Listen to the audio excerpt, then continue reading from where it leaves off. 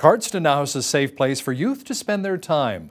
The Epic Youth Centre recently opened their doors to Cardston youth, in large part to the hard work of Jeremy Preet and his wife Sarah. The Youth Centre operates on donations and acts as a place where kids can not only hang out in a safe environment, but also receive mentoring and tutoring. Jeremy says he saw a strong need for the centre in his community. That's the number one thing. There's this group of elite athletes that's well supported here. There's also the LDS Church, which supports kids here.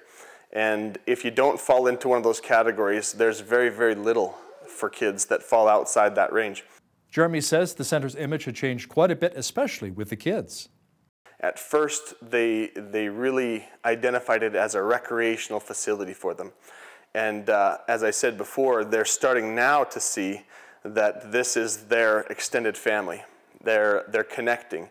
And so in the course of just a few weeks, you go from introducing yourself and shooting a game of pool or playing a game of cards and getting to know the kid, to now they're coming to you with their deepest pains and they want help. Their outreach is coming back to the mentors because there's a relationship of trust that's being built there.